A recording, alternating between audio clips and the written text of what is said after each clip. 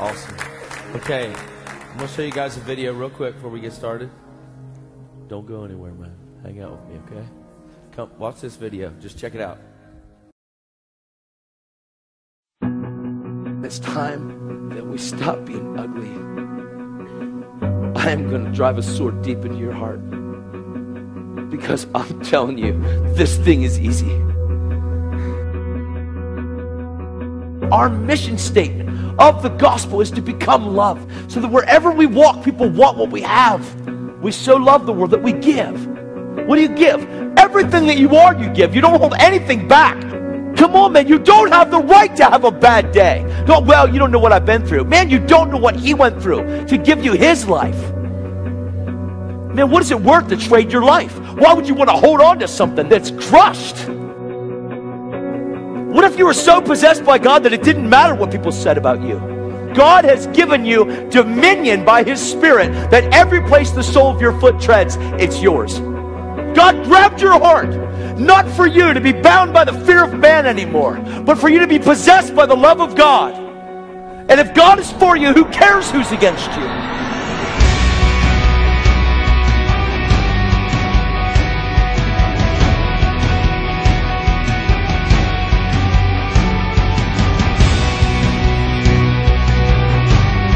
You're not here for you, you're here for him. You abide in him. You flow with him. You move with him. Learn your identity, who you are as a son. Stop being manipulated by lies and dominated by hell. Just surrender. Say, you know what, God? I didn't get it. Now I do. God, I want this. And God says, that I can work with that. Woo. And you don't have to say, well, God, what do you want me to do today? Just do it. Well, God, where do you want me to go? Just go. Well, God, who should I pray for? Everybody.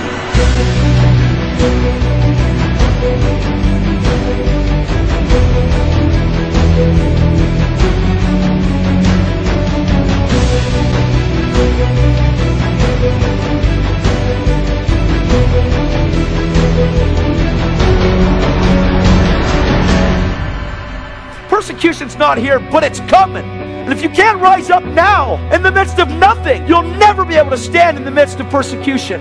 We're so used to being comfortable. We're so used to staying inside our comfort zone. Holy Spirit has called the Comforter because he knew that you were going to be uncomfortable to step into this thing. Rise up and be the bride. Be a passionate warrior that God created you to be, so you can burn with fire and the world can watch you burn. Why would you hide this thing? Why would you be a basket-headed Christian? Why would you put this thing underneath of something? It is meant to shine so that your whole house will be lit. It's meant to shine so that your city can be lit by one person. Everywhere you go, you're a conduit for God's grace, for his glory, for his mercy, for his compassion.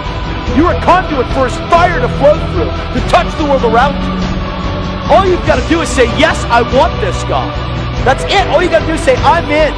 All that's required is that you're sick and tired of not having this happen in your life. And God says, you know what? If you're sick and tired of it, I want to fill you with me. Come on, you're on the earth not to represent you. God, by mercy and grace, mercy woke you up today to give you one more day to manifest him and not you. Come on, guys, this thing's real. Rise up. Be the bride. Be passionate about something. Give your life. Stop holding on to you. What are we doing? What are we doing with this? Come on, all you gotta do is say, I want it. That's it. There's no secret except the mystery, and it's been revealed. The mystery is Christ in us, the hope of glory.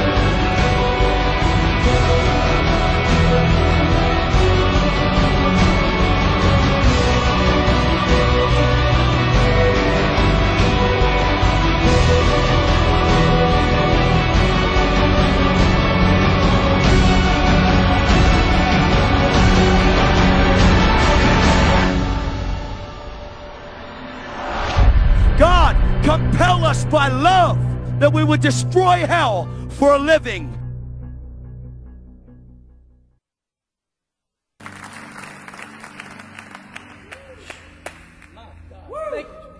That wrecks me every time. I do that for me. I don't watch me preach, but there's something in there. There's an urgency, man.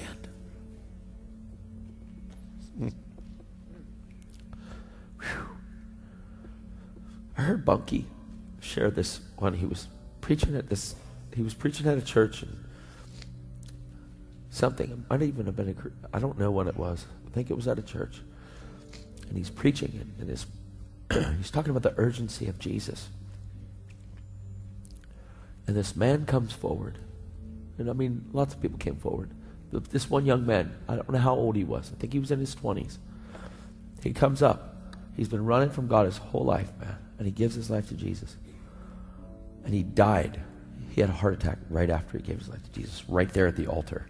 And they prayed for him to raise from the dead, and he didn't raise. That's crazy. See, we have this thing about eternity, and we think that, you know, we're going down this road, and we think that, you go to if you talk to people and ask them what the average life expectancy of their country is, and I've traveled to different countries, and some people are like, well, it's 80 years here or 70 years here, and young people are like, you know what, man, I'm just like, I ain't ready yet, because I got a long life, I mean, average life expectancy is 80 years. I'm only 13, or I'm only 16, I'm only 21. But the truth is that eternity isn't here. Eternity is right beside you, man, and you can cross over at any time. It's not like out here. It'll be great if that's what it was, but that's not it. Nobody knows. You're here today and gone tomorrow, man. I mean, why would you want to hold on to you? Like I said, why would you want to hold on to something that's crushed? See, people's lives, whether you're a millionaire or whether you're living in a cardboard box, it's the same. Money isn't everything. Matter of fact, money gives more responsibility, more problems. People pray for money, and then when they get it, they got more problems. You need Jesus, man. We need Jesus. We need the King. We need the King and his kingdom. Can you put that up here? I'm going to stand up here for a little bit. Thanks. If I could just... Thanks, friend. I was going to be down there, and I'm up here just for a little. Thanks. Eternity is like right beside you. It's not way ahead. You're right on the side of it. Anybody could cross over. Anybody could step over. And nobody knows when they're going. I understand people have disease and they're sick and they're dying. I mean, I get it. To them, eternity is close. That's why a lot of people, like, on their deathbed are like, okay, I want Jesus. But why would we wait until something like that has to come? Why? I'm really tired of the fact that we got to get to the place where Jesus is all we got left to realize he's all we needed to begin with. Why would we have to come because of great trauma, and great trial, and great problems? Why would that have to happen? I mean, that's how it happened for me. But man, I don't want it to happen in people's lives. I don't want people to go through it. I don't. I want to call people out of darkness, man. I want to speak life to people. I want people to come into the kingdom. Jesus is awesome. If we walk this thing out, we're active. If we're active in the reality of Jesus and we're active in the kingdom and we walk this thing out, in other words, where your life I hate to say led by God, because then it makes you think like you have to hear God tell you to go over here. God has to tell you to eat peanut butter and jelly or tuna fish. And that's not what I'm saying. My being led by God is being moved with the compassionate heart of God for people. I mean, there's times when someone will be highlighted, but man, before that time, you'll miss 1,000. And you have opportunities all day, every day. You don't have to go and be called. I mean, you don't have to go to Africa in order to be like, to be going. You just go out of here. My gosh, touch somebody. You guys, tomorrow's Monday. Work. It shouldn't be your J-O-B. It should be your L-O-V-E. If you were living out loud for Jesus, it would be exciting. But because we're bound by the fear of man and that we're We just don't know how to present it. Here's a good way to approach somebody. How you doing? How's it going, man? Well, that's not me. Okay, well, find your way. Talk to somebody. Be excited about what you got. Man, you are approaching a season where it is, right now, we're in this. Good tidings of great joy. And the majority of people are not in great joy. They'll say, hey, praise God, bless God, amen, brother. But then when it comes down to like, how you really doing? It's not good, man. Because life determines our joy. But our joy is supposed to come from our salvation. My security in Him, my reality, my life hidden in Him is supposed to determine my joy. And that never changes. Like the common denominator of my life is the finished work of the cross. I've been a Christian 9 years, man. And I don't need to dig in my Bible to try to find something else to preach. It's the finished work. I'm going to preach this for the rest of my life. I'm going to share the finished work, the simplicity of the gospel, the reality of a life lived out loud for Jesus. One that is bold about Jesus. I mean, God set me free from me, not so I could pick me up again. He set me free from that thing. He set me free from myself so that I could live out loud for Jesus, so that I could love people for a living, so that I wouldn't be consumed with selfishness, self-seeking, and envy, and everything evil is in there. I talked about it this weekend. It's the wisdom of the world. It's sensual, demonic, self-seeking, and envy, and everything. Everything. It doesn't say some things. It says everything evil is in there. Now, if I'm seeking God, if I'm seeking first the kingdom of God and His righteousness, and the reality of my life is based on my right standing with God, and I'm seeking after that, I hunger and thirst for righteousness, because God promises that I shall be filled. Like He won't hold it back from me. Man, He's excited about this. He's so excited about this. I mean, come on. In just a couple of days, it's going to be Christmas. Do you realize that angels, they hearken unto the voice of God, and they perform the word of God, right? Angels do. And when the shepherds were out in the field, there was a shepherd that was out there, or the shepherds were out there, and an angel comes and speaks to him. Unto you this day, a Savior is born. And God gets so excited that He interrupts His own self. And He fills the sky with a myriad of angels. Like peace on earth, goodwill towards men. My Son is on the earth. And it's awesome. And I'm so happy. Glory to me in the highest, God said. And He's super, super excited. Because He's about to get His kids back, man.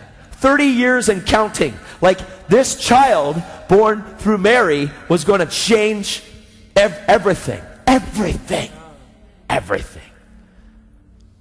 And Mary gives birth to this child. She's super excited. I mean, nobody knew what she knew. Nobody ever went through what she went through in the history of mankind. Ever. Nobody got pregnant like Mary got pregnant. There was no earthly dad. Come on, man. God placed Jesus in Mary's belly.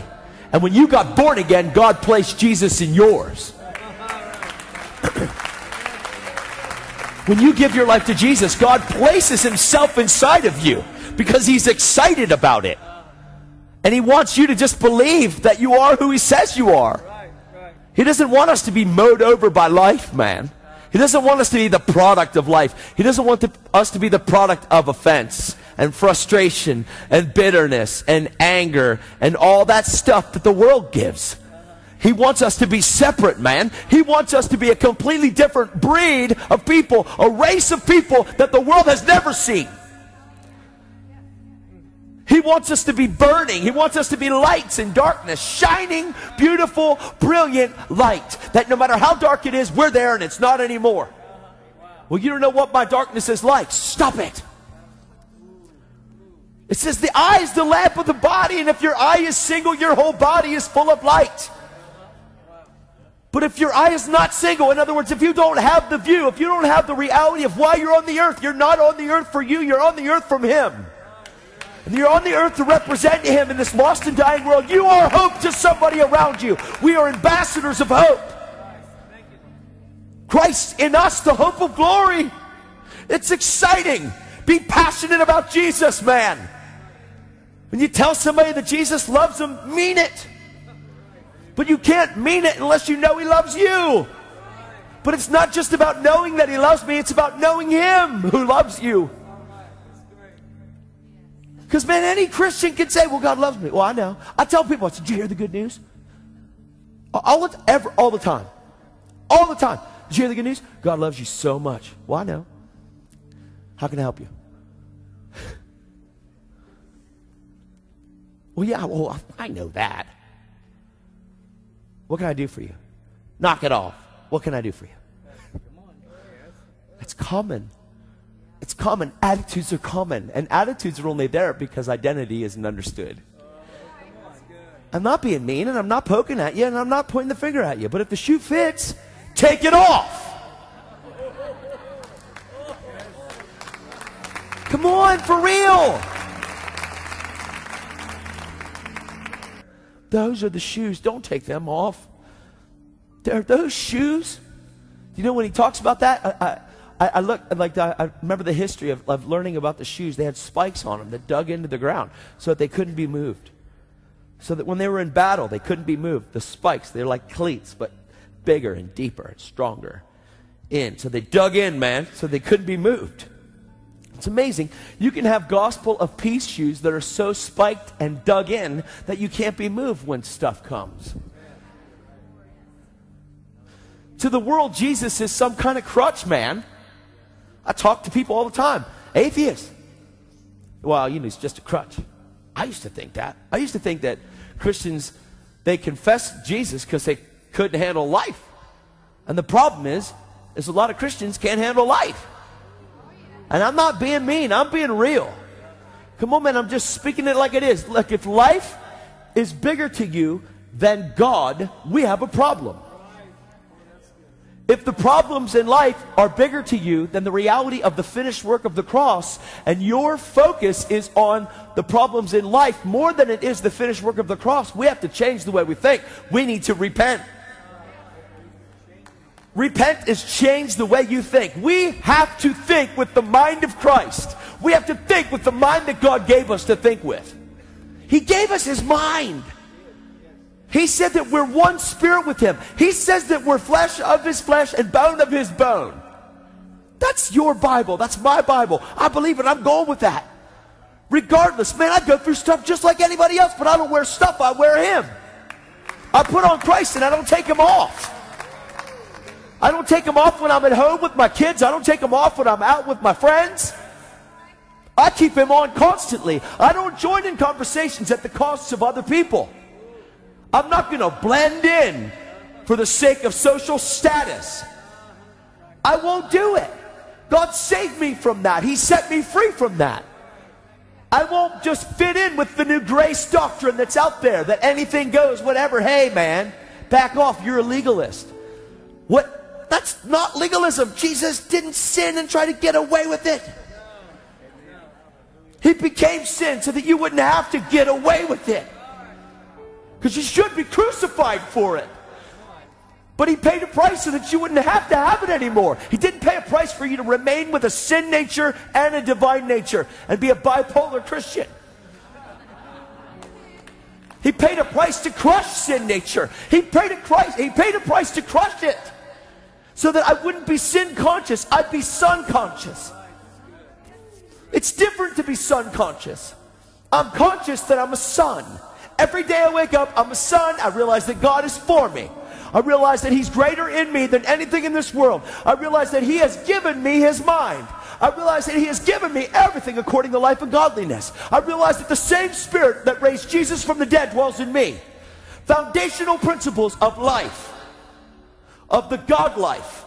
This is normal Christianity. I realize that He has put heaven inside of me because He wanted to. I realize that He wanted me, so He got me. I realize that I didn't choose Him, He chose me before I ever said yes to Him. I realized that he loved me before I ever loved him. And when I said yes to him, I answered his yes to me. Every day. It never changes. It's common denominator stuff. It never changes. God so loved me that he gave his son. Not so that I could hold on to me and have excuses of why I can't get this thing on with Jesus. He didn't pay a price for me to come up with excuses. He didn't pay a price for me to come up with stuff that separates me from God. He didn't pay a price for me to have the wrong picture of who God is. God so loved that he gave. God didn't so love that he took. Man, God has mercy. He's merciful. And his love endures forever. Does yours? His love endures forever. Does yours? I'm not yelling. I'm passionate. I'm not mad at anybody. I want the body of Christ to wake up and just be who God says she is. I see a lot of stuff, man, and it's not okay. Jesus is the reason for the season. But the problem is we make it maybe just a small season. And it's life. My season is eternity. Jesus is the reason that I have my life. Jesus is the reason that I have my kids. Jesus is the reason that I can manifest him in the hope, in the face of every bit of adversity and every trial that comes my way. I can manifest Jesus. I can be around the angriest of angry people and I can love them in their face. When they're spitting in mine, I can love them in theirs. Because their sin against me doesn't have the right to produce sin in me. I love Jesus, man. That's everybody's got the same privilege. Everybody. We are supposed to be a flame. We are supposed to be a fire. What is the fire of God? What does it look like to be on fire? Well, if I poured some gasoline on your head and lit you on fire, you wouldn't care what people thought about you. That's what it means to be on fire. If I poured a quart of gasoline on you and lit you on fire, you would not be looking around to see who was looking. You would not be worried about what other people thought about you. You would burn. So what does it mean to be on fire at your workplace? You would burn, and it wouldn't matter what your colleagues say. You have a relationship. Yeah, but I have a relationship with these guys. I've been there for 20 years. 20 years, man. They respect me. I don't say much, but they see my life. Well, what do they see? Do they see somebody that has a basket on their head and doesn't talk about it? Look, I understand that you don't swear. That's great. I understand that you don't make fun of other people. That's great. But are you taking a stand for Jesus? Come on. One day, everybody's going to find out. One day, we're going to stand before Jesus, man. You're going to stand before Jesus, and you're going to be judged by your works. It doesn't mean that you're saved by him. But that means that God set you free from you so that you can do his works while you're here. Right. That's good. Do you know that we have an inheritance in God? Do you know that God has an inheritance in you? And the only way that he receives glory from that inheritance is when you act out normal Christianity here on this earth to give him glory. There's a seal on you. There's a deposit in you. There is Christ in you, the hope of glory. You have all of heaven backing this thing up. All of heaven, the same Holy Spirit. That means that everything that Jesus did on this earth, he did because God lived in him, flowed through him, and did the works through him. And Jesus said, the same works that I do, they're going to do. Well, he didn't really, I heard people, all kinds of explanations for that one. Well, he's not really talking about the same. I mean, he was Jesus. But he said the same. That's not for me to heal the sick and take glory, because Jesus healed the sick and never took glory. Jesus healed the sick and pointed to God. I deliver the package and then I point to the one that paid the price for it. Come on.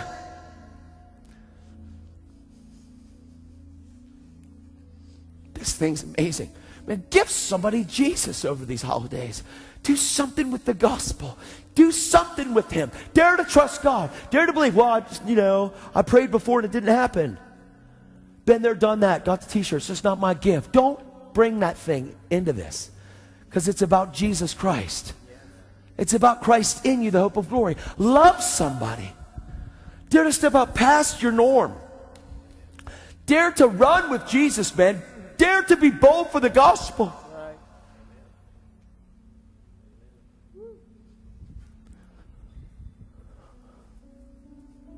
I'm going to share testimony with you. Gosh, I love you guys so much. So I feel like shouting Thomas.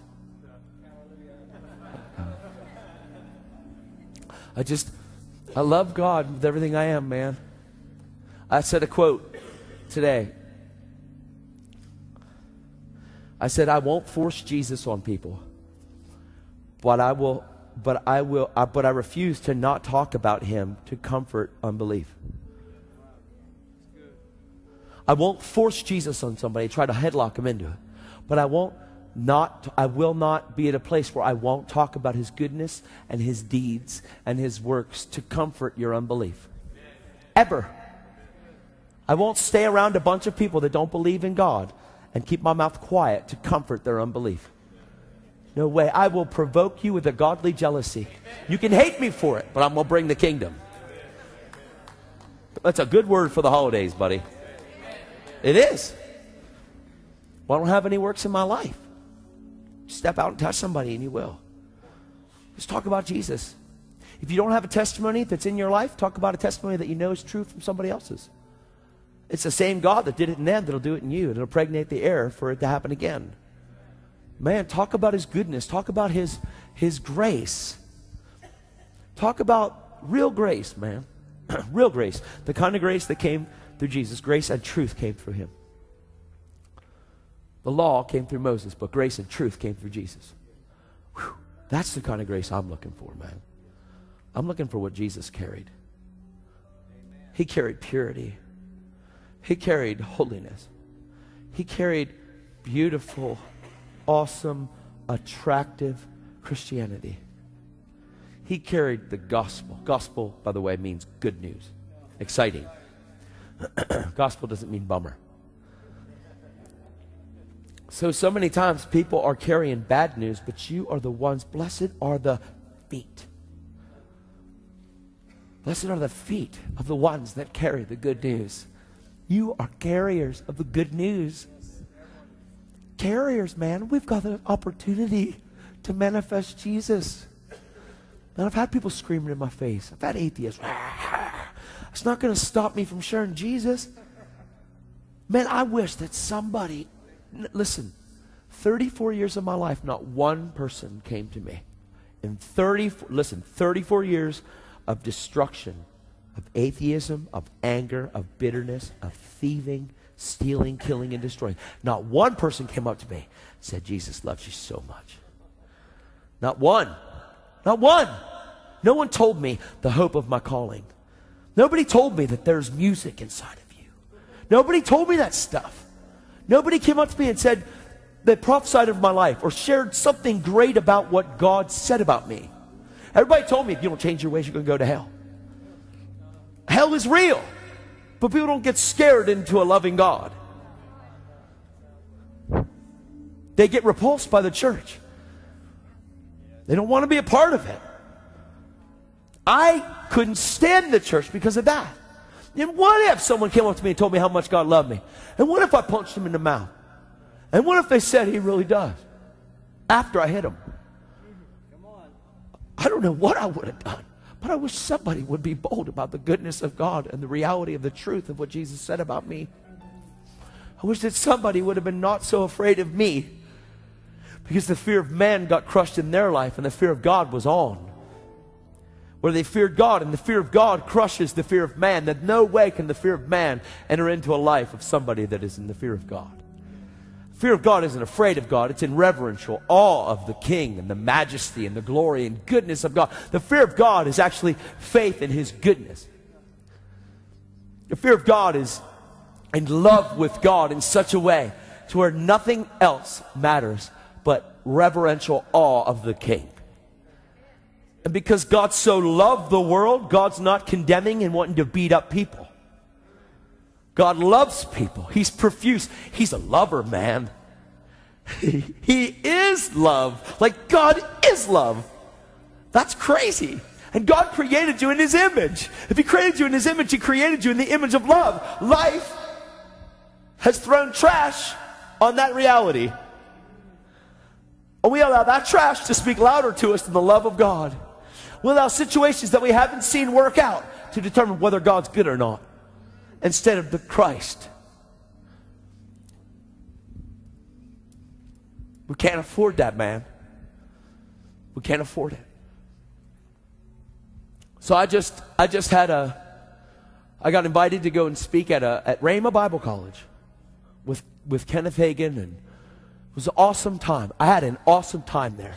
Beautiful, amazing man of God. His wife Lynette, wonderful people. They're wonderful, man. I had a most amazing time there. I had just come back from another country and came there and doing stuff. But on Saturday morning, the pastors conference, they brought me in. I got to speak at the men's conference at Rhema. It was awesome. Man, what a privilege, what an honor to be invited to that and get to share the pulpit with such amazing men of God.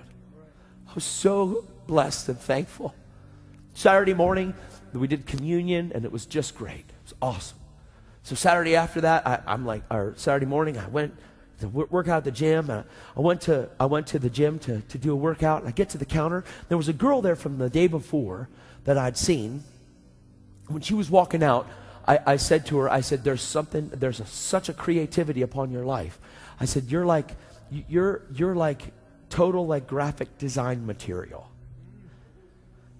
She goes, wow, that's really crazy. That's like what I want to, that's what I'm doing. That's what I'm planning to do. I said, that's awesome. And I said, you get migraine headaches and stuff. She goes, yeah. I said, can I pray for you? That was the day before.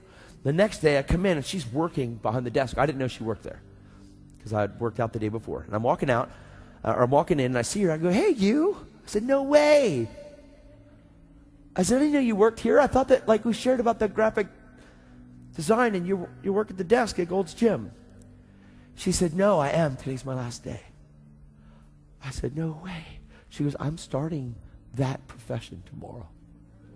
I go, that's awesome. She goes, that was so cool. She said, you know, after you talked to me yesterday, I went home and 2 of my roommates go to Rhema.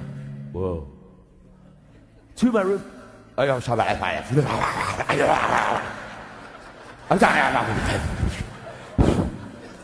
Is it done? Okay. Sorry, you couldn't understand what I said anyway, so it doesn't matter. No, that wasn't tongues, that was just mumbling. Not murmuring, mumbling. There's a big difference. So, yeah. Sorry. So she goes, I went home and I told my roommate, she goes, this crazy guy with dreadlocks talked to me when I was coming out of the gym today, and he was like right on point with me. He hit the nail on the head. They go, he's speaking at Rhema. She goes, no way. So she goes, it's nice to meet you again today. I said, so nice to meet you. I said, hey, can I pray for you? She goes, yeah. I said, what's going on right now? She had some kind of stomach. Oh, she had some kind of, I think she was bulimic, where you throw up. Okay, she had that like her whole life. And that means that there's an identity crisis. And you can't see you for you. When you look in the mirror, you don't see what God sees. And that's one of the things from that. You can call it what it is. That's really what it is. Because if you see what God sees, you won't want to do that. That's all. I'm simple, man. You can name the spirit. I choose not to. Jesus is Lord. I don't name spirits or ask them their names. I don't do it. I don't go demon hunting. I'm just a Christian. I love Jesus, and no matter what its name is, it's got to go. That's all. I don't write books on it. Name it, which its name is, ask it its name. They're all liars. Why would I ask it its name? I don't understand all that stuff. So I just keep it simple. Just keep it simple. Jesus is Lord, and other spirits aren't. The Holy Spirit is holy, and other spirits aren't. Simple. It's either God or it's not. Jesus is simple. You're either for him or against him. You either gather to him or you scatter from him. He doesn't say that there's a gray area. That gray area is demonic. It's manifested with the wrong spirits. Okay. So I'm talking to her and I'm praying for her, and I start to share with her how, like, she's a Christian and that God is a forgiving God. Because her stomach is, she has some kind of sickness in her stomach because of being bulimic for so many years and doing that to herself. So she's beating herself up again because she went through that. Now she's not bulimic anymore. She's not going through that. It's been a couple of years since that, but her stomach is wrecked because of what she did to herself. And I said, well, God's awesome. And I said, you know what's crazy is the Bible says, having believed unto righteousness, dash, by his stripes were healed. Do you remember when we were baptizing people? First time I came, remember the girls that were scarred, they had scars, and they came up out of the water and their scars were gone? So awesome.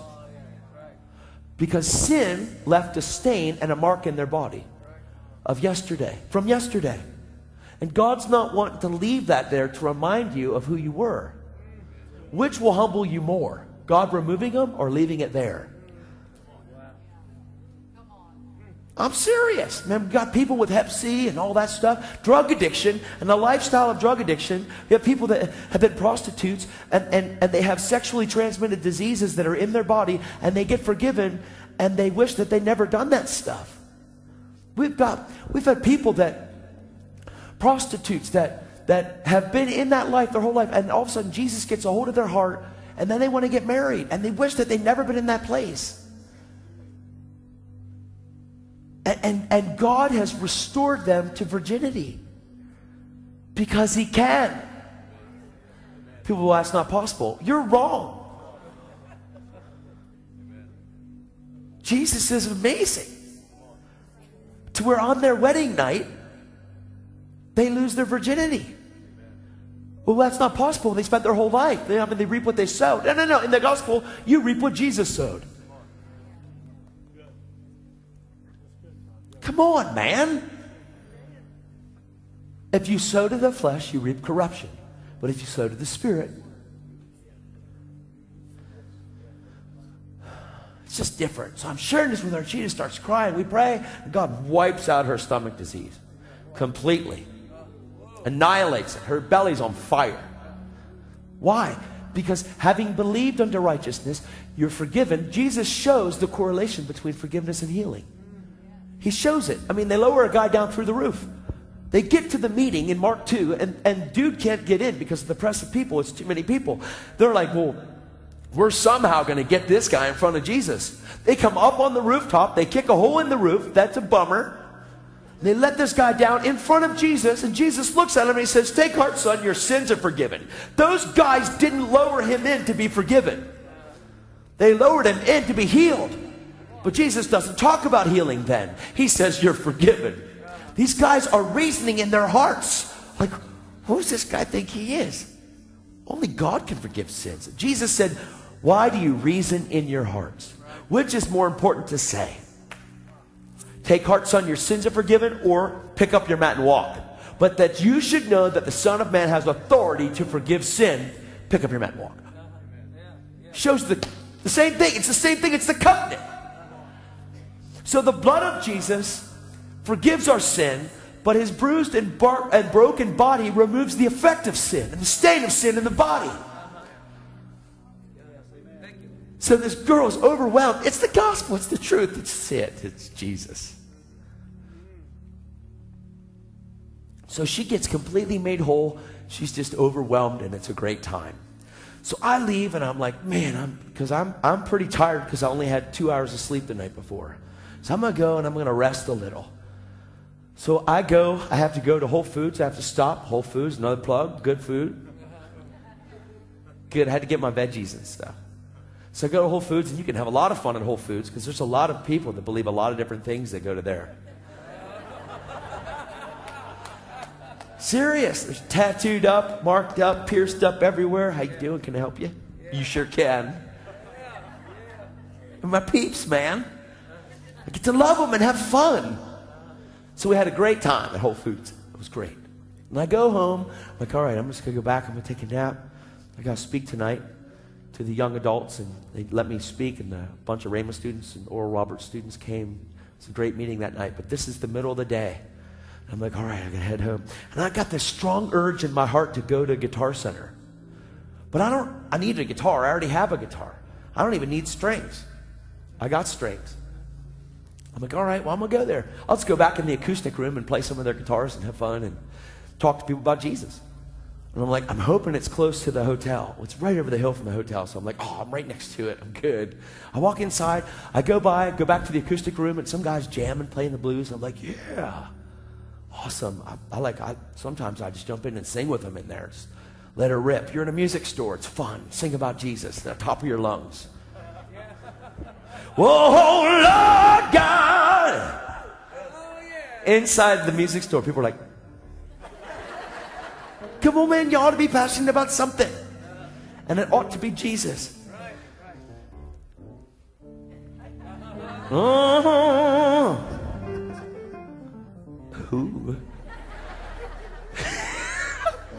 We got to finish the testimony. This is awesome. Yeah. Jesus!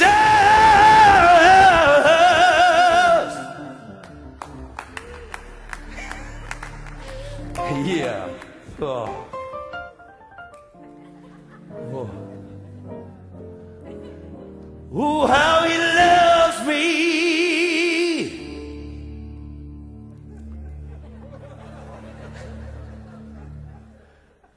I'll live my life and you will see.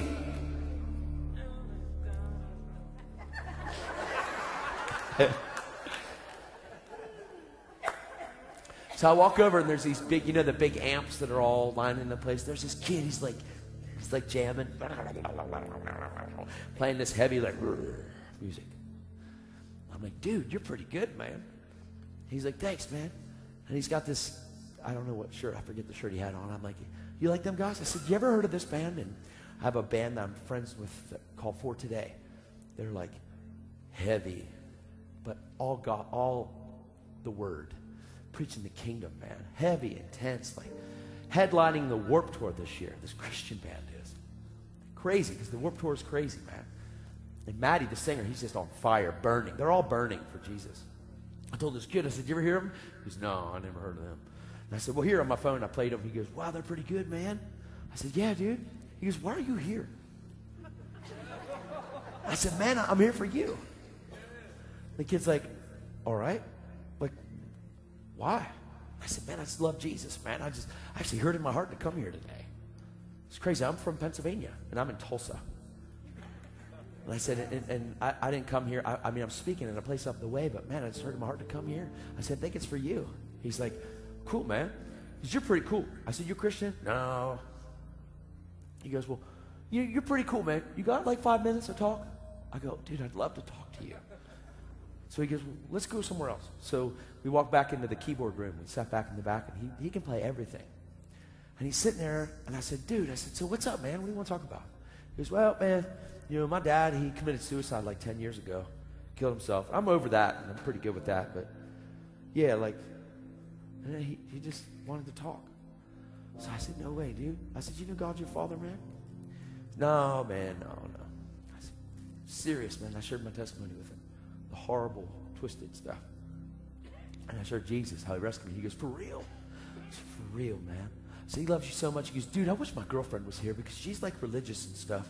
Like if she was here, man, she would love to talk to you. She goes, she just left. She goes, you know, I have this child, like the 16-month-old little girl. I want to give her something, man. I don't got nothing to give her, man, you know? I'm like, dude, you're searching. He said, yeah, man, I don't know what it is. I said, well, what do you want to do? Let's play music. I said, oh, that's awesome, man. He goes, you know what? They just went next door. Would you go talk to her for me, my girlfriend? I said, is your child there too? He goes, yeah. I said, oh, dude, I'd love it. Let's go. They go, my mom's with them. I said, no way. I said, come on, man. He goes, I'm going to call him and let him know. So he said, hey, yeah. Hey, I got this friend. He just met me. I'm his friend. It's awesome because I really am his friend, more than he knows. I got this friend, and he's with me, and he wants to come and meet you. She's like, who's your friend? I don't know, I just met this guy. But he's really cool. And we prayed, and God touched his back, and he's like, this is so freaky, man, crazy. Just, yeah, so we're on our way over, okay? All right. Like, why? Because I just want you to meet this guy. He's really cool. You're like, he's religious. Okay. So we go over across the parking lot. I get this word about migraine headaches. When we're going across the parking lot, he goes, dude, she's got one right now. I said, no way, dude, not for long. We'll go in there. We'll pray for her, okay? So we go in. We walk in. His mom and his daughter, she's in the shopping cart. Like, his daughter just is gleaming with light. This little kid that doesn't know any better, that's been born into a life, and there's an opportunity in front of her. She's 16 months, but I know Jesus, so I can communicate with her. And it sounds funny. Well, she's going to have to make a choice. I get it, but I've got light, and I'm around this little kid, and I'm going to talk to her about Jesus. Hey, girl, Jesus loves you so much. How you doing? Mom, it's crazy. He's telling his mom, who is this guy? He said, Mom, this guy thought he heard in his heart to come to Guitar Center. He walks up, starts talking to me. You got to hear this guy, man. He's crazy. And I said, how you doing? She goes, okay. I said, yeah. I said, God spoke to my heart about coming in here. And I came in and I met your son. He's awesome. She goes, he really is awesome. He's a good kid. I said, yeah. I said, where's Mama at? She said, she's in the back. So we went back.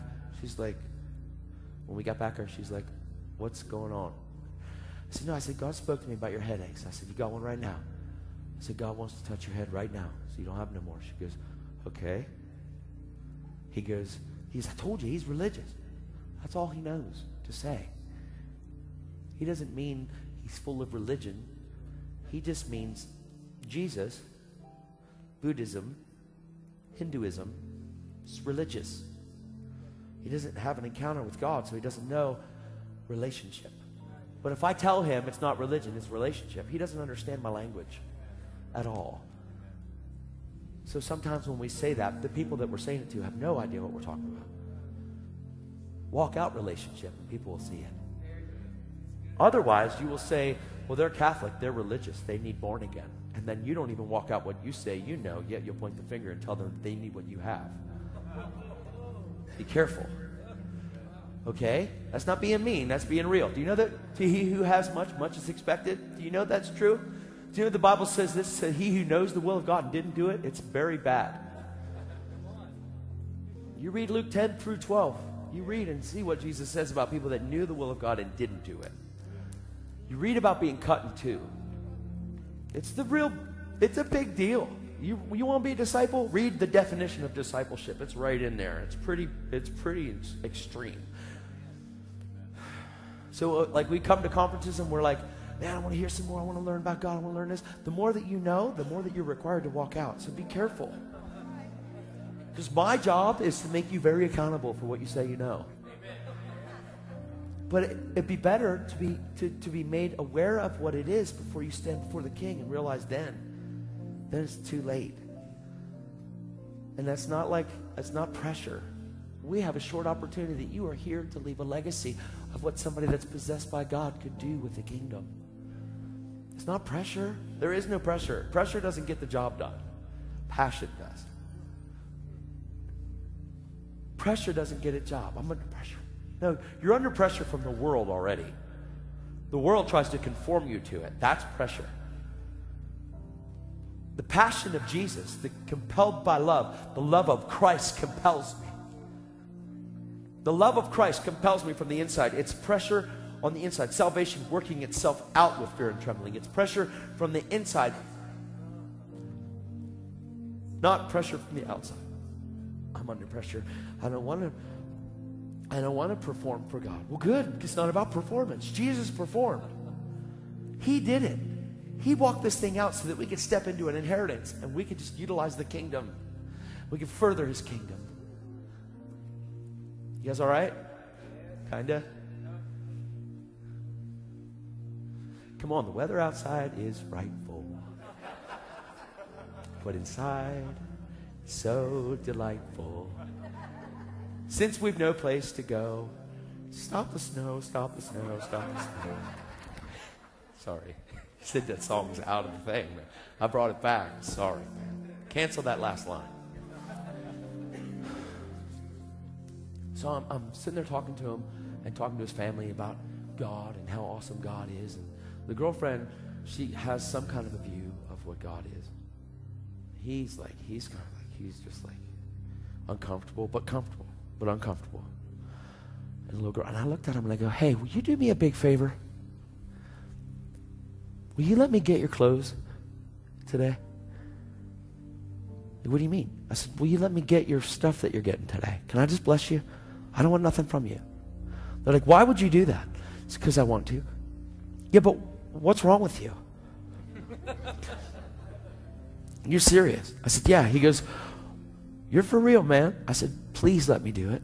They're like, okay. He's like, well, I'm not getting hardly anything then. I said, stop, dude. I said, you're clothes shopping because you need clothes for stuff, right? I just want you to just get some things. And the baby, they got some clothes for the little girl. His girlfriend got some stuff. And he's like, well, I'll just get a shirt. I said, stop, man. Now, come on. Let me bless you. Look, I don't want anything from you. There's no strings, dude. No strings. See, the world is like, well, nobody does anything for nothing. But God so loved the world that he gave. See, God so loved you that he gave. He didn't take. God so loved that he gave. And I said, just let me do it. Come on. And I'm like, please. I'm like begging them to let me bless them. That's so weird. I feel there's a lot of times, man, that's the thing. Pastors take me out to lunch, and I tell the waitress before the meal that I'm paying for the meal. The pastors are like, we can take you out to lunch, and they always want to feed you and stuff, and that's cool, but I tell the waitress before the meal comes out that I got it. And then when the meal comes, and then when the bill, they're like, we get the bill, oh, it's already taken care of. Well, who did it? He did. Oh, no, you didn't. We wanted to bless you. What didn't the, hey, be a receiver, stop. It's just different. It's awesome. What an awesome privilege it is to give. Wow. Come on, it's exciting. Try it one time. I'm serious. Bless your colleague at lunch, their lunch, the one that treats you the worst. Bless them. Do something. Even if they refuse it, do something. And if they refuse it again, do something again. Oh, wouldn't that just be something? If Christians were known by their radical generosity. If they were known by radical generosity. God so loved that he gave. That's what God's known by. He's radically generous. And that's us. That's who we are. So be a radically generous giver. Just give, man. Bless people. Overwhelm them. Bless their socks off. So they get freaked out by your existence. They make fun of you. They say mean things about you. Bless them anyway. Why? Because when you're reviled and persecuted, what do? You bless them. It's gospel. Come on, when people say all kinds of mean things about you falsely, what do? You pray for those people that despitefully use you. You bless those that persecute you. And when you're persecuted, you're blessed. Oh, man. It's not the world, because the world says this. Well, no, they treat you bad. You reap what you sow. I mean, they shouldn't have done that. They'll get what they deserve. Well, if you want what you deserve, go to hell. It's grace. It's mercy. Okay. Enough on that. So we get to the front. He gets some stuff. We get to the front. And he's like waiting for the catch. Like he's waiting, man. He's like, nobody. People have taken from him. I mean, they're hurting. They're hurting. The world's hurting, and we're their answer. The world is hurting, and we're their answer, church. We are the answer to the lost world. We are. Because we're not lost. We're found. We're not blind. We see. We have ears to hear. God has given us the privilege of hearing him. Peace on earth, goodwill towards men. Good cheer. Jesus says, be of good cheer. Man, don't be freaked out by the world. Be of good cheer. I overcame it. But we're overcome by it because we don't see why we're on the earth. We're on the earth to be a blessing. I don't give so I receive. I just give because that's what love does. I don't give going, well, I know that if I do this, then God will bless me back. I'm not talking about living without expectancy, but I give without the thinking about God's going to give me back. Or else I give to get instead of just giving. It can be twisted. Prosperity is seek first the kingdom of God and his righteousness. And when you do that, you become a radical giver. And then God will pour back on you. Because all these things will be added to you when you do that first. Come on, man. I know this challenges stuff. It's okay. So we get up to the register, and the guy that's working the register is wrapped up in a lifestyle that he shouldn't be. But I'm not going to say, well, I can't believe you're in that lifestyle. I'm going to love him. No one comes out of that lifestyle unless they have an encounter with the Father. Because once you find out that the Father is real and you're a son, you realize that you weren't born that way. Because when you get born again, changes everything. But pointing the finger at that thing doesn't change anybody. They're used to that. People are used to being point the finger at. So we get there and he's like, wow, this is really nice. It's nice to meet you guys. And he's really just a nice guy, man. And he goes, where are you guys from? He just starts a conversation. And they tell him, we're about an hour from, they drove an hour to get there. And he goes, well, so you're all from here? She goes, no, we just met this guy. The guy goes, okay. She goes, and this kid, his name's Jesse. He steps up and he goes, dude, you're not going to believe this, but this guy, like, he just met me over at the guitar place. He comes over here and, like, he's getting all of our stuff for us. The guy goes, why are you doing that? I said, because I'm a Christian. That's what we do. I'm going to change the face of Christianity. I will represent him, man. Regardless. Represent, that's right. Represent Jesus. And the guy's like, really? Now, when I said Christian, kind of shrunk back a little. And then the mama jumped in. Yeah, he's just doing this. He doesn't even know us. He really loves us. It's awesome. And I said, I really do. And I said, God loves you, man. Thanks. He's ringing out his stuff. And we get to the end. I pay for it. We walk out the door. And Jesse's like, Mom, I need a cigarette right now. Because he's waiting for the clause. He's waiting for the catch. Like, what's the catch? Like, he wants to get away from me now. Because it's too good to be true. No, God's so good because he is true. God is so good, he is truth. Verily, verily, truly I say to you, truly, if we have an encounter with this God, everything changes. Your whole life will change. You won't be battered by life anymore. You'll be pottered by him. Come on, life shouldn't have the ability to potter us. We shouldn't be crafted and look like it. We should be in this world, but not of it. We're sojourners. We're passing through. Because our kingdom is not of this world. Although the kingdom lives in us, so we can bring that world here. Bring it. You getting anything out of this at all? It's really good. So we're going across the parking lot. He's like, dude, it was nice to meet you, man. Listen, bless you, dude. I'm going back into the store, the guitar store. I went, okay. I said, nice to meet you. We'll put the stuff in the car. He was like, hey, man, nice to meet you. Bless you. And he walks away. He goes in the guitar store. And I'm sitting out there with his mom. And I go, man. I said, he's really hurting. She goes, yeah, after his dad took his life, him and his brother are just hurting really bad. They go, she said to his brother, heroin addict, she goes, Jesse got locked up. I said, well, why is he in the music store all the time? I mean, doesn't he have instruments and stuff? She goes, no, he comes here a couple times a week just to come in and sit. And he sits in there for hours and just plays guitar. Just jams in the guitar store.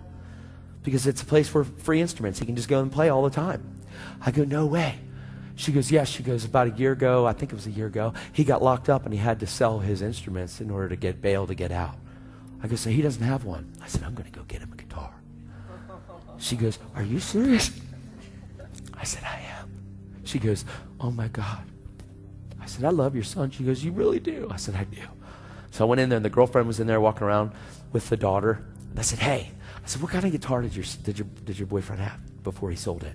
She showed me. And Jesse's over there. He's playing the drums. He's got headphones on. He's playing the drums. He's really good at every instrument he plays, man. He's awesome. It's his gift. He's gifted. kind of like your whole church, pretty much. I'm serious. Little kids, they come out of the womb with guitars. It's awesome. Prophesied. No, but it's true. Lots of musicians here, man. Amazing. So I go back in and I find him and I'm like, hey, dude. I said, take them headphones off, man. I said, come over here with me. He goes, why? What's up, man? I go, come here. I said, a year ago you got out of jail. He goes, how'd you know that, man? Because he's already freaked out. I said, because your mom told me. Okay, all right.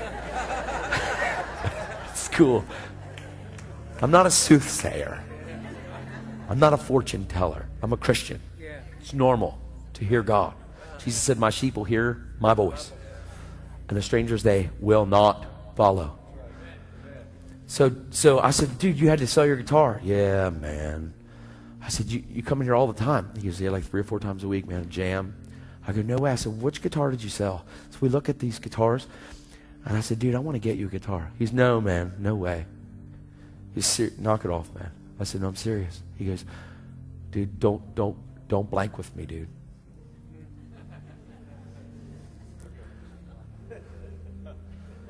Don't do that. I said, no, I'm serious. He goes, knock it off, man.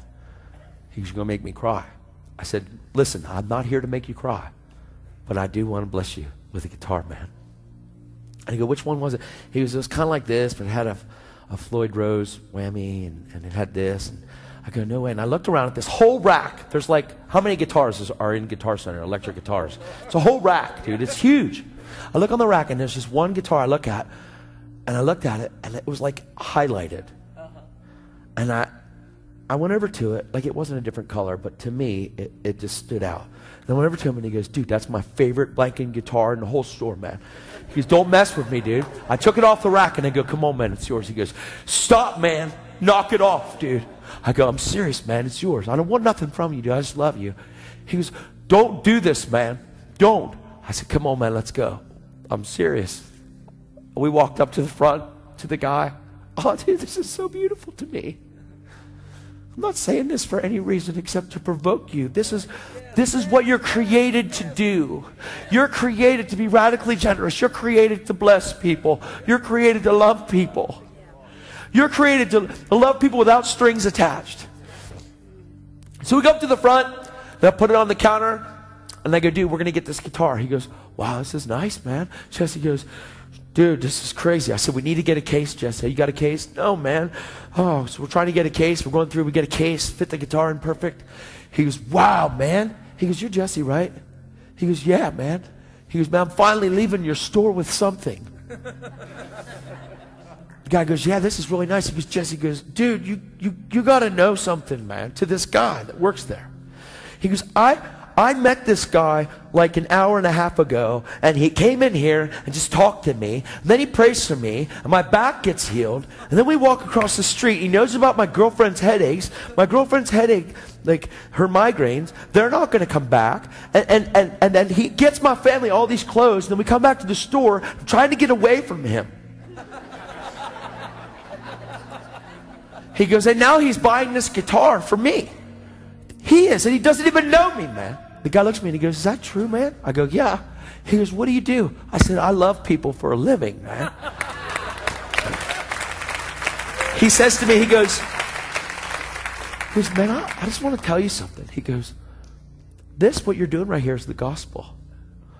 I said, that's right, man. This is the real deal, man. This is the gospel. God so loved that he gave. I said, and God is giving this guitar through me because he loves Jesse. And he's not expecting Jesse to do anything for it. Jesus did everything for you and for him and for all these people. He goes, I just want to shake your hand, man, and tell you that this is amazing. I said, I love you, man. He goes, I know you do, man. I'm a Christian. I said, awesome, dude. Jesse goes, he's dumbfounded. He is awestruck. The love of God is touching him. And he's like, oh. And we walk to the next door, and you have to go to the Guitar Center. You got to take your receipt to the next guy before you walk out the door. This guy's like, wow, man, nice guitar. Jesse goes, dude, you got to hear something, man. And he's testifying of God's goodness to this other guy. This guy's not a Christian. He goes, oh, that's cool. You're a good guy. I said, no, listen, it's not about me being good. It's about Jesus, buddy. And I shared the truth of who God is. See, he's been hurt by church. All that stuff. And people have all kinds of hurts and stuff. Come on. Really? Life is short. Why would you allow what somebody messed up on to determine your value? Why would you allow somebody that went off center to determine your value? Jesus Christ determines your value. Why would you allow what somebody did or didn't do to determine what you would do? And why would you allow that to touch you in such a way to where you walk away from something that is so good? Why would you allow somebody that hurt you or offended you? Why would you be offended by something that they should have known better not to do? What makes it better? You not knowing that you shouldn't have been offended by it, or them not knowing that they shouldn't have done it? Come on, listen. Somebody hurts you because they don't know who they are or what they do. So now you get hurt by it, and you have a reason for it because you say that they should have known better. But shouldn't you have known better than to be hurt by what they should have known better not to do? What's the better thing? Which is better? Come on, none of your excuses are valid, buddy. Think about that. If somebody hurts you, it's because they don't know who they are. They don't know what they're doing.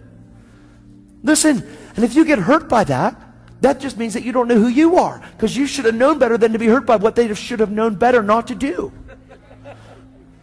You're going to stand before God, and none of that stuff is going to be valid, man. None of that stuff is going to be like, you know what, God? If they wouldn't have done that, then maybe. Knock it off. Get born again. Have an encounter with the Father. Give your life completely to God and stop having excuses to remain bound to lies and twisted Christianity. Dare to raise the standard, raise the bar to normal Christianity. Dare to rise up, body of Christ, and be God's girl. And represent Jesus to a lost and dying world. Stop being lost and stop getting hurt and stop being offended. None of that stuff makes any sense to God. Man, if anybody had the right to be offended, it would have been Jesus. They hung him on a tree. Jesus Christ is hung on a tree. Can you see Jesus? I'm out of here. Forget it, God. You want me to die for them? No way. They don't even care about me. You can't picture that in Jesus' mouth. You ought not picture it in your own.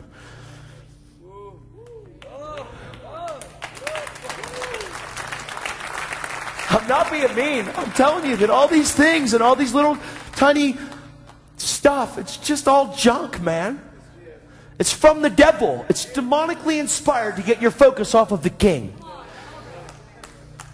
It's demonically inspired by the devil to get your eyes off of Jesus, so that you get your eyes on how bad life is and how much they hurt you and how much this. It gets your eyes on gossip and telling people that, well, they shouldn't have done that. Well, you know what? And then all of a sudden behind the back of the person, come on, man, all that stuff is junk. Drop it. Man, drop it. Make your New Year's resolution now. Say, God, I am not going to think that way anymore. Bless those that hurt you. Pray for those that despitefully use you. Bless those that do things that they shouldn't have. Stop allowing that to be your Lord. Jesus is Lord. If anybody had the right to have attitude, it would have been him, but he thought that you were worth dying for. And you don't really have the right to talk about people unless you're willing to die for them.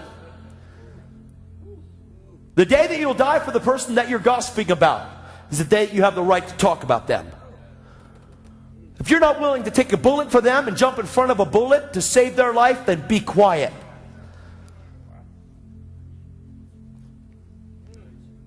Come on, man. I'm not being mean. This should not be normal in the church. What makes us any different than the world if we got that stuff in our language? What makes us any different? There's no difference. We can't afford to have that in our mouth. We can't afford to have that in our thinking. Come on, people do stuff that they shouldn't. Don't be offended by things that they shouldn't have done. Know who you are and realize their created value. You don't have the right to look at anybody according to the flesh anymore. You have to see them for their creative value. Scripture, it's right before your new creation scripture. Therefore, if anybody's in Christ, he's a new creation. If one died, then all died. And if all died, then those that live ought not live for themselves, but live for the one that gave himself for them. We once regarded people according to the flesh, but no longer do we do that. We regard them to their created value. If somebody's messing up, it's because they don't see who they are. Because if they do, they won't. I'm not talking about perfection. I'm talking about love. I'm talking about a relationship with God. So we walk outside, and Jesse's mom's out there. She's like, wow, you really did. Wow. Jesse's like, dude, I love you, man. I said, come here, dude. Give me hugs. No, I didn't get him in a headlock and say, pray my prayer. I said, there's no catch, man. I said, you know what? Here's the catch. Give me a hug.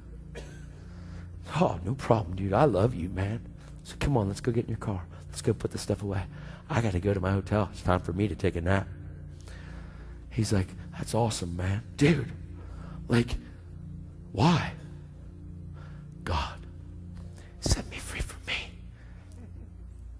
And he loves you so much, man. He loves you so much. He's like, dude, this is awesome. I said, bless you. Gave mom a hug. Told her I loved her. She goes, I know you do. We love you like so much. I said, awesome. Bless you. When all that stuff was going on, there were Rhema students that were all around. I didn't know because I didn't meet them. But two of them I did. They came up to me in the guitar store. I said, please, I can't talk to you right now. I'm in the middle of something. Love you guys. I'll see you tonight at the meeting. So when I got to the meeting, there was a whole bunch of them that were out there around there calling each other, like, Todd's in the store right now. Like, what's he doing? I don't know what he's doing. But they saw it all go down. So when I shared the testimony, there was a whole bunch of eyewitnesses that were in the midst of it all. And I didn't do it because they were watching me. I did it because I'm a Christian. And I love God. And he loves us. Guys, we have a short time period. We are here to leave a legacy of what God is in people. And all he's asking you to do is to give up who you were never created to be to begin with, so that you can just begin to be who God created you to be. It's really it.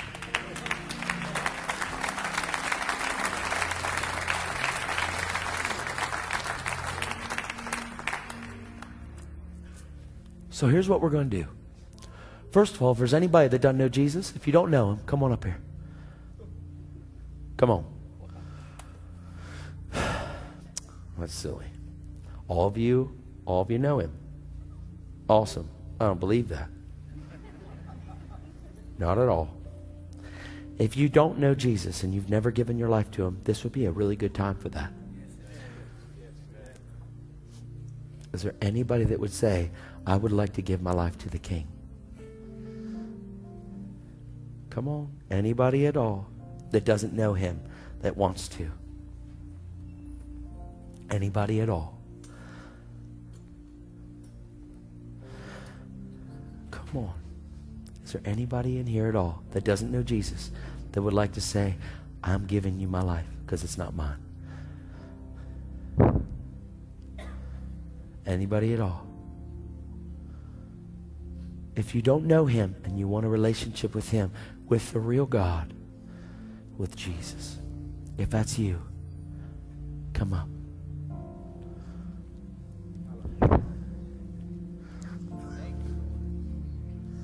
Hey, which one of you? Oh, so proud of you. Champion. Women are lionesses when this thing happens. The lionesses are the ones that do the hunting. It's awesome. God's so pleased with you. Come on. Is there anybody else that would say, I don't know Jesus, but I really want to?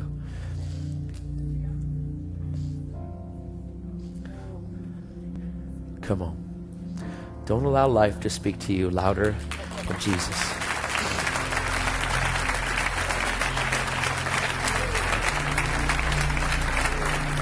Proud of you, man. Are you too? Yeah. Champions. Come on, God. These your boys? Are these yours? No? Okay, no, it's okay. You too? Yay. Come on. Who else? Come on. I challenge you to give your life to the King. Come on, man. Why would you hold back from Jesus? What are you really living for? Come on. Jesus is Lord. Come on. Have boldness and give your life to the King. Stop running.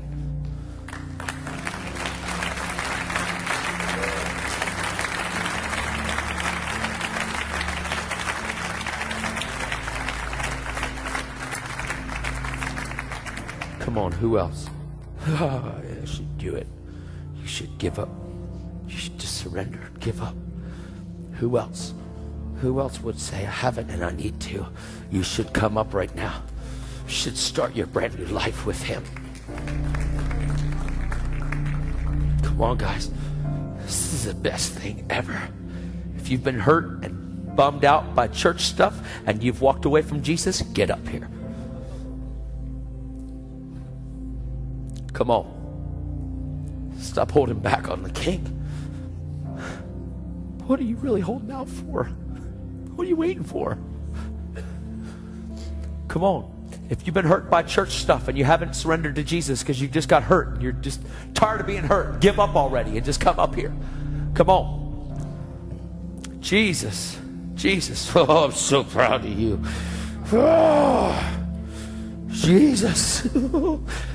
Oh my gosh, I can feel the aggression of God's love. It's crazy. Awesome. Come on. Come on. Come on. Who else? Come on. Get up here. Come on. Come on. Who else? Get up here. Don't walk out the door. God will get you before you get to your car. Get up here. Just do this. Say, I'm done with that stuff. I want this.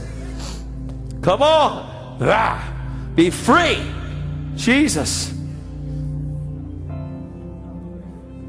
I need the worship team to just play, jam. We're going to do this.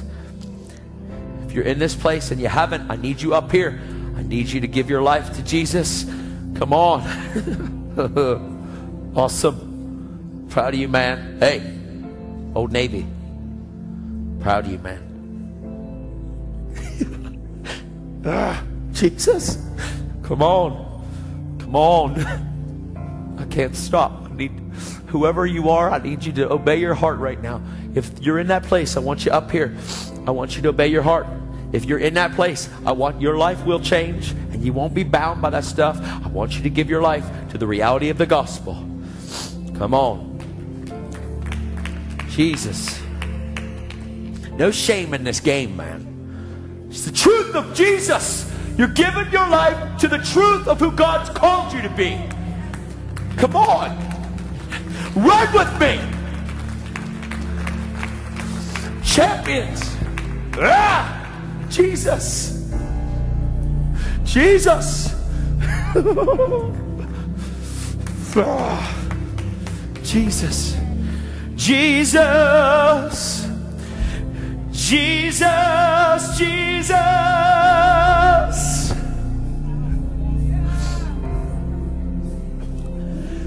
Jesus, Jesus, Jesus,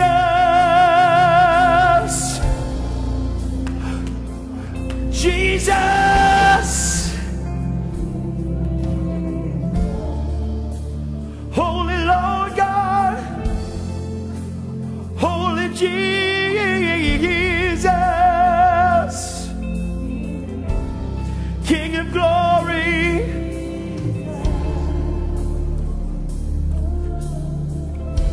Now we're going to pray in just 1 second, but I want to remind you of something. I mentioned something tonight, that if sin, a lifestyle of sin, if it brought sexually transmitted diseases into your body, if it brought some kind of disease into your liver, if it brought that stuff, if your lungs are shot because of a lifestyle of smoking or whatever, and you've been forgiven of that, God wants to remove the stain that's in your body. Because that's what He does. He removes the stain. And God says that when you get forgiven, that forgiveness and healing are the same thing. James 5:14 says, if anybody's sick, let him call and let the elders pray over him. I want the elders for the church to come up here. I want you to come up. We're going to pray for everybody. Listen, God wants to heal you physically of stains and marks that you have in your body from a lifestyle of sin. God wants to take that stuff out because He can. He wants to heal livers. He wants to take hepatitis C out. He wants to clear that stuff from you. So if you're out here and that disease is in your body, I want you to come up and be a part of this right now.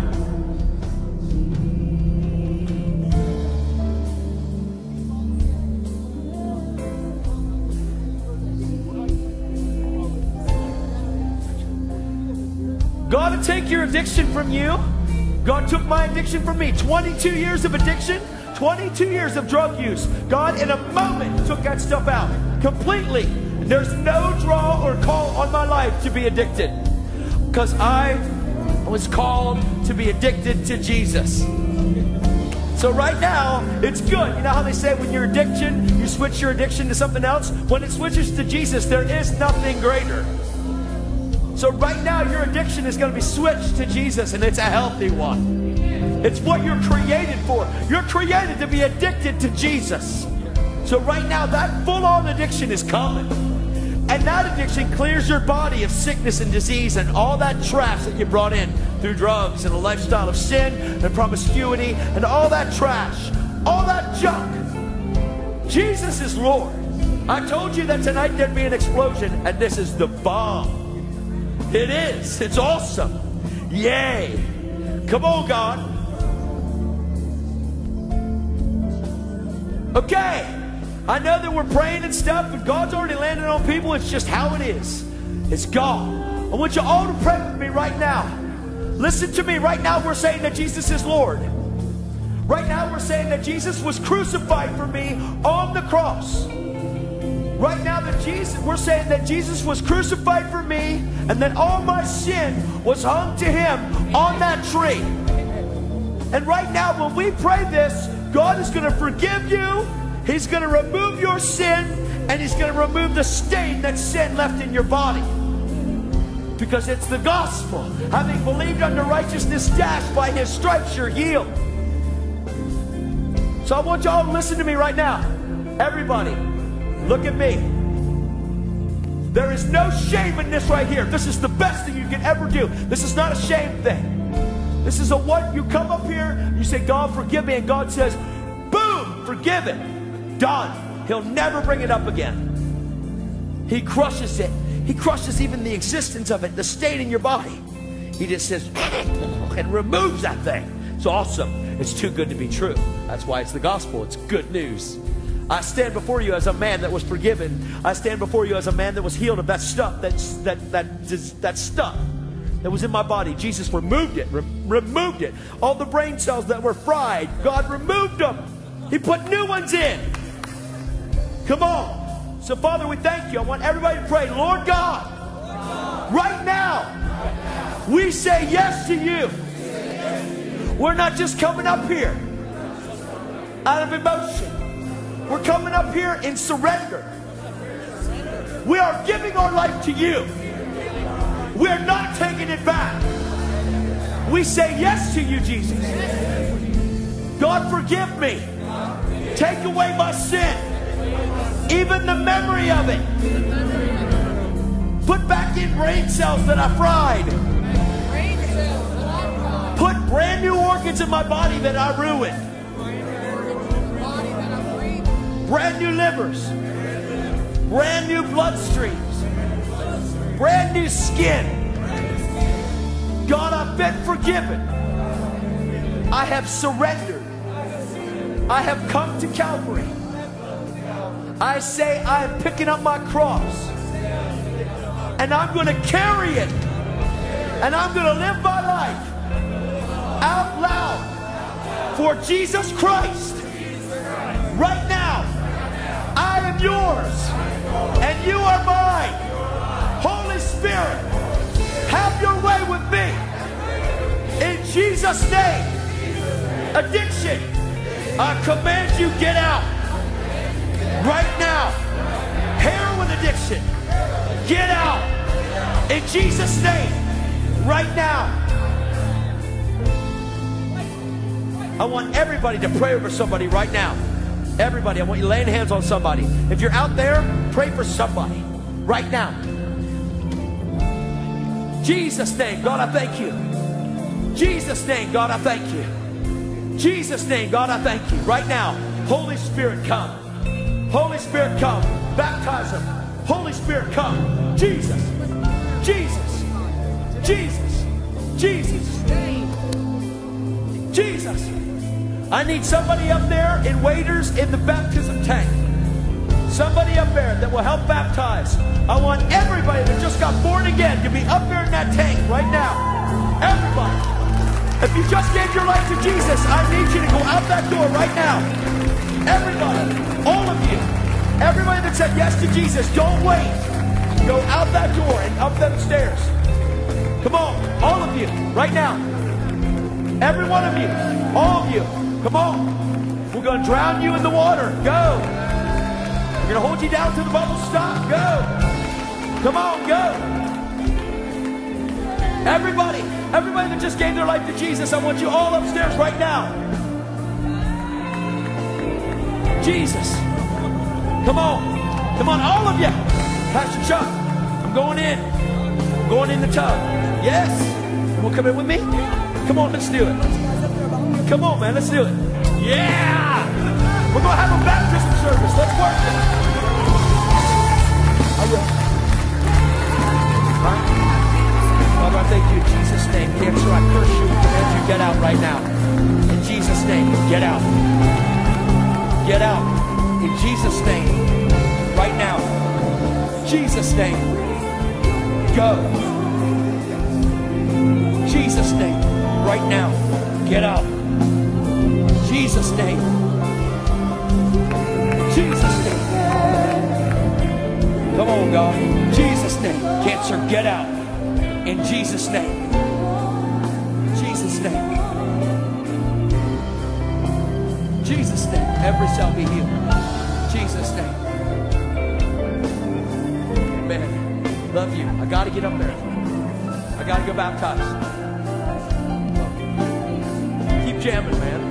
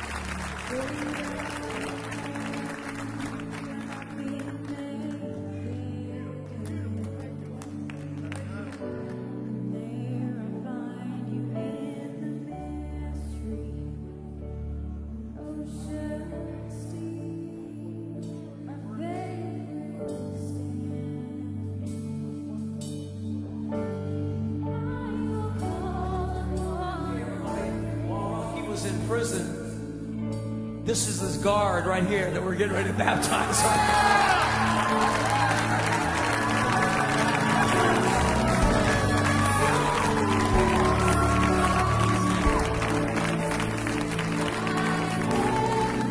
This man here is right.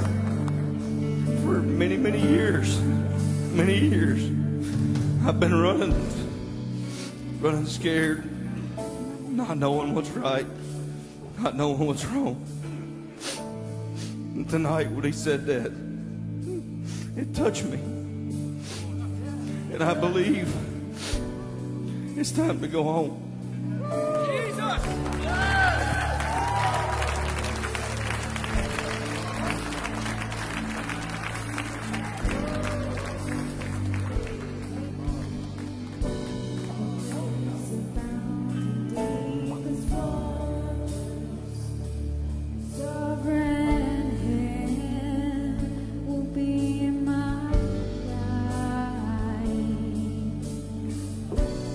Feet may fail and fears